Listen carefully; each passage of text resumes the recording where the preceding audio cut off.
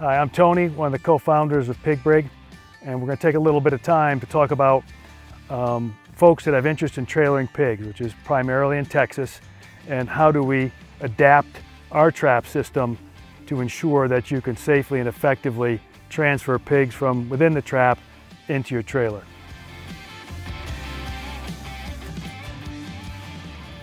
So what we want to try to cover is how to adapt our trap system for trailering pigs in a way that's safe and effective.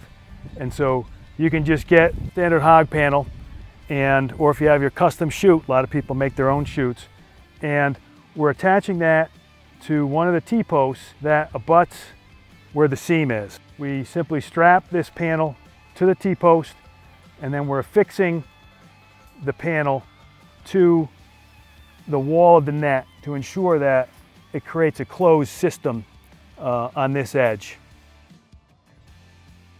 Once your carabiners are connected going down the edge of the panel, you're going to want to loosen this cam strap. Is your standard mid-post cam strap that's 3 to 4 inches from the post. You're going to want to loosen that to create some slack in the net wall before you attach your second panel. Before we connect a second panel, as we did the first, we need to take tension off our top border rope in order to release the seam.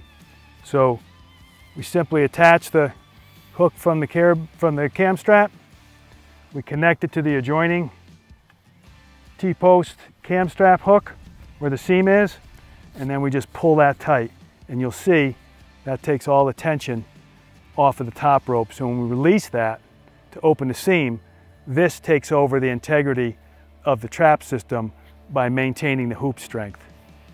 Okay, the first step before you connect your second panel is you're going to have to release the mid-post cam strap. And as we did on the other side, you loosen that end. This one needs to be removed, otherwise the seam can't completely open. So this just comes off, and we have to make sure we remove it because we have to be able to free up the Boar Shield as we remove the cable as our subsequent step. We've got the cam strap attached, we've disconnected the mid-post cam strap, and now we're going to secure our second panel. We want to make sure as we engage the netting, we stay on the distant side of the seam so it does not get entangled. We've got our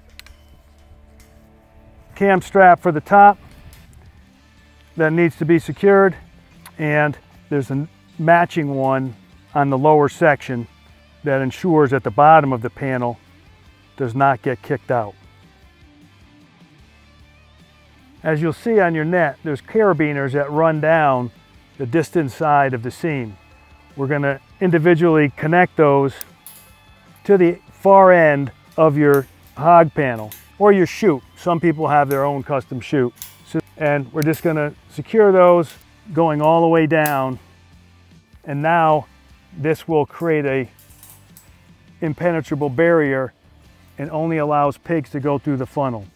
The last note is you'll see a cam strap on the bottom. It'll be attached to the same size as the carabiners, and the purpose of this is to pull this net down tight to the ground to ensure there's no gap on the bottom. Obviously keep mindful of pigs in the trap, and that tightens. Now, you don't want that tightened all the way until we remove the strap and move the cable on the seam. So keep that with a little bit of flexibility until we remove that cable. All right, so now our panel's secured. It's been connected, the end of it's been connected to the end of your base net. And now we can release the seam so that your pigs can exit into your trailer. So first, we want to disconnect our cable that maintains the seam on the Boar Shield, and you can see that is now released. Then you're going to want to release the cable that's connecting the ends of your base net, which will have a little tension on it, but you should be able to pull that out. And as that comes out, you're going to see the bottom of the net start to disconnect. And once this is free, we're going to want to just finish tightening up to ensure you have tension coming down and there's no gap here. Okay, so now this wall is secure, and the only thing left keeping the trap enclosed is your top rope that's joined over the same post. So this is taking tension off it. You pull this off, and now you've got an opening where your pigs can exit right into your trailer. All right, so now you've seen the process by which we can open up a section of the trap, still maintain trap security. Some folks have mentioned that they want a narrower opening, and that can simply be achieved even when you're doing setup. You could place a T-post. This is obviously 6 feet wide.